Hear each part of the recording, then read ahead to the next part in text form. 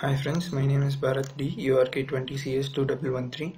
Today we are going to see exercise number 4 in Software Engineering Lab. It is a class diagram. The aim of the program given to me is to draw a UML class diagram for online voting system or e-voting system. Let's see the description. The first main subtitle in the description is a class. A class is depicted using a rectangle divided into 3 sections. This is an example of that. The top section is the name of the class. This part is called as the name of the class. The middle section defines the properties of the class. This part depicts the properties of the class. The bottom section lists the method of the class. Here, this part depicts the method of the class. Then comes the association. An association is a generic relation between two classes which is moduled by a line connecting two classes. If the first class is let's take our online voting system and let's go to the diagram. If the online it is a class called vote and it is class called candidate. This is the association line, and this is used to connect two classes. Then comes the multiplicity indicators. These are the indicators that has been used here. Then the composition. If a class does not exist by itself, it instead must be a member of another class. Then the class has a composition relationship with the another class containing a class. Then comes the dependency. Dependency is a direct relation which is used to show some UML elements to set of elements required. It depicts the direct relationship between two classes.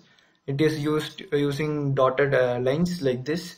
If this is the main class, it's like a subclass or a next class after this. Then comes the aggregation. Aggregation indicates the whole part relationship known as a relationship. An aggregation relationship is indicated by a line with a hollow diamond. Here comes generalization. Generalization relationship is equivalent and inheritance relationship in object terms and is a relationship. A generalization relationship is indicated by an arrow with an hollow arrow.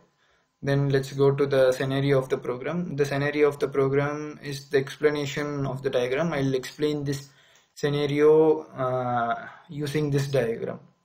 This is the online voting system. Here are the main classes that are needed in the online voting system. First one is the voter, then the cast vote, then the candidate, then the admin, the profile of the voter, the voting server, and the result. These are the main components used in a class diagram for online voting system. I'll explain you this. If first a voter needs to be eligible for vote, the first thing he needs is a voter ID, voter password, voter name. Voter password and voter name is required because it is an online voting system.